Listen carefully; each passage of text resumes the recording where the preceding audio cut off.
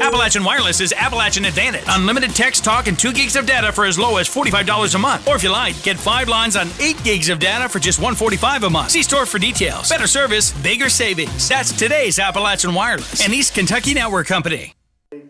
City of Prestonsburg Mayor Les Stapleton recently announced plans of a community center to be located in an already existing structure on South Lake Drive and says it will have everything the community could want. If you look behind me, to my right, be your left, you can see the showroom. That's going to be administrative offices. It's going to be an entrance.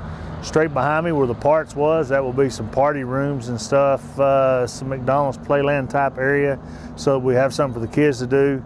And where they actually had their loading dock, that's probably going to be a concession stand, so they have access inside and outside.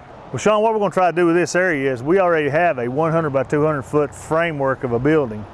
We're going to try to put it up, center it inside this area back here. We also have turf that we put underneath it. Once we get enclosed, we'll have a walking track around it. It'll be an indoor facility for people to come in and enjoy. The mayor says not only is the city getting a great deal on the facility, but it will easily sustain itself once open. I always wanted to put a community center in, but it costs $15 million to build the building and get it going. That's a lot of money to put out up front.